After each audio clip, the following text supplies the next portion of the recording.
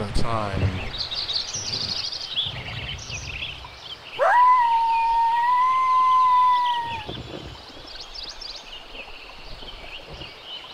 In a place.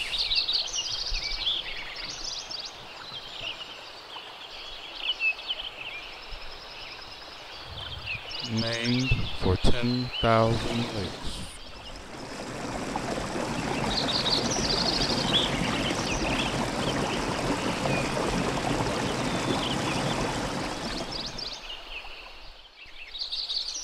The great blue heron stood on the banks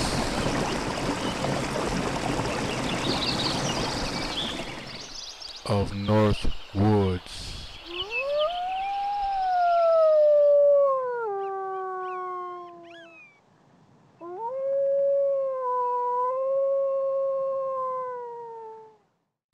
After the flood, the South Bank was almost completely wiped out and underwater. The deer population moved over the river to the North Woods, and all animals followed back its way. Newly born fox cub Buster Fox got separated from his parents.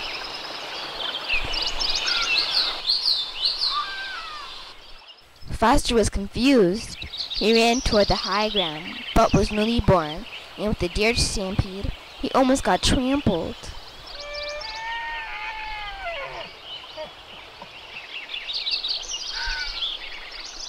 The makeshift dam had completed breaking, and Beaverside tour guide, the beaver, saw Buster Fox and called out to him.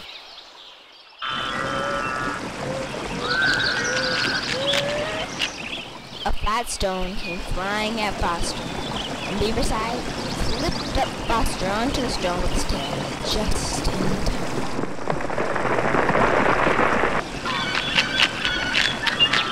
But as he does, the stone hits the beaver and knocks him into the water, where Buzzy the turkey vulture flies down and scoops him up. Foster was knocked unconscious as the unleashed raging storm waters pushed the stone, carrying the stowaway from the south bank of the river across the north bank, amongst the place where North Forest Woodlands Council usually held their meetings. The Bird and Bug Network spots the sleeping fox and alert the Woodlands Council. We must seek Raccoon, said Birdie to Oriole as she begins to flutter around nervously. but Raccoon is at battle in the Badlands, replies Oriole. We must alert the council. The raccoon, known as Raccoon, was hard at work in the battle against the Badlands gang and rescue of Layla from the heart of the Badlands. So the wise turtle, being counted by Porky Porcupine, decided to assume leadership. The two deemed that the fox was dangerous and would grow to be a carnivore, so he should be moved from the north bank and taken to the north woods. While he was unconscious, where across the man-made stream, carnivores strove.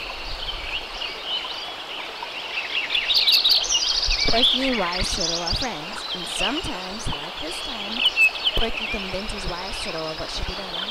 He would be better off with his own kind. Porky said firmly. He's only a cub.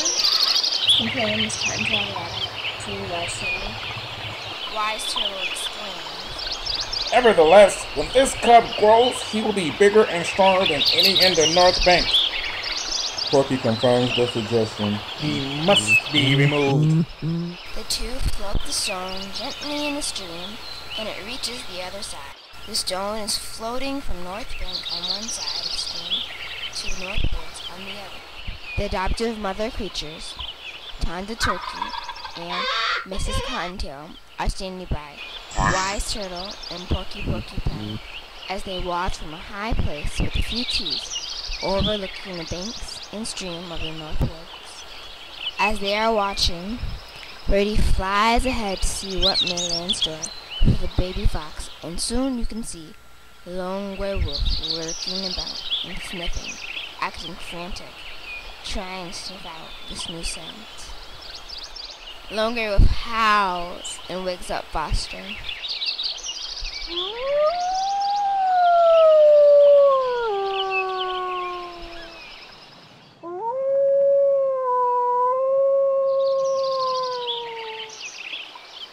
Foster rises to his feet, shakes his wet fur, then notices his surroundings, including the stream behind him, and remembers the dangers of the water.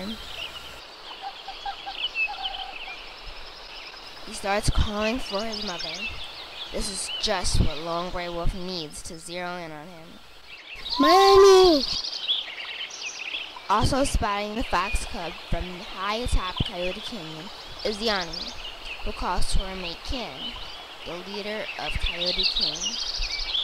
Can, Yanni shouts. there is but a cub down there lost and crying out for his mother. He is not from our clan, Yanni. Replies Can. Yes, but he is a motherless four-leg, obviously stranded in this part of the woods. Yes, but he is not our concern. Says Can. Besides, that is the hour for which Grey Wolf hunts for the night. We do not want to disobey the rules of the forest. Then Yanni spots Lone Grey Wolf moving in on Foster. Can, are you watching this? Cried Yanni. It's not our business, Yanni.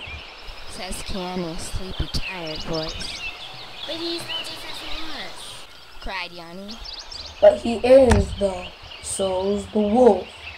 That's why he's going to eat him. Replied Can. Yanni was angry and sad. You didn't think that waving great length saved you. For goodness sake, Yanni.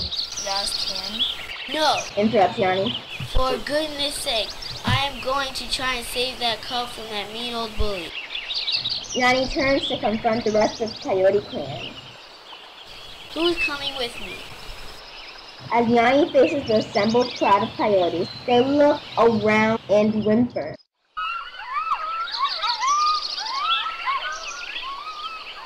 Ladies, Yells Yanni. that could be your cub down there. Wouldn't you want some creature to do something? You are right, Yanni. Agrees Tana. Yeah! Exclaims Rana. Ladies, come on. As Yanni turns to the path which leads to the bottom of Coyote Canyon. We, unlike the men around here, have a job to do, even if it costs our hides. Lone Grey Wolf chases down Foster. There you are, Dinner. Says Lone Grey Wolf. I've been looking all over for you. My name is not Dinner. Says Foster. Of course it is. Cries Lone Grey Wolf. And I have been searching for you. Foster is afraid. Mommy! Oh, you want your mommy, Dinner?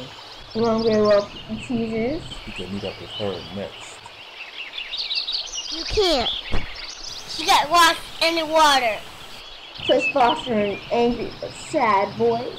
Why are you calling for her, Dinner? Asks Lone Grey Wolf. My name is not Dinner. It's Foster. Replies Foster Fox. It's nice to meet you, Foster. My name is... As Lone Grey Wolf begins to introduce himself, he then remembers he is not there to make friends. Wait a minute. I don't care what your name is, snack cake. Growls Lone Grey Wolf. Foster darts off back toward the water from which he came. He can see North Bank, woodlands on the other side of the water, with a few creatures watching in Coyote Canyon, where a few coyotes are still watching. Do you think we should help him? Asks Squirrel Andy of Porcupine. No, says Porky. he's carnivore. Thomas Turkey is worried for the young fox cub, He's just a baby. A baby carnivore. explains Porky. Carnivores eat meat. I know, but he's not eating anything right now, says Skunk and the skunk. He needs milk. But Porky does not care. He needs to learn how to fight or be an entree. I don't know. Squirrel Andy says quietly. This seems kind of cool. Cruel till he grows up and eats you. Yells Porky. And your kids too. Skunk Ann disagrees. Not if we raise him properly. We raise him? Shouts Porky. What do you think this forest is, an adoption agency or something? No, Tawny Turkey said without hesitation. But our creator, the Great Spirit, will be pleased. Help! Shouts Foster Fox. Bongwe will chase his foster to a point on the northward riverbank near the foot of Coyote Canyon, where he either has to climb Coyote Canyon or swim, and he is now definitely afraid of the water. Foster Fox is crying out for help to the forest. Help! There's no help to save you, boy. Says Bongwe Wolf. Just me and my stomach. You sure talk a lot. For Hungry Wolf. What? I was thinking the same thing. What?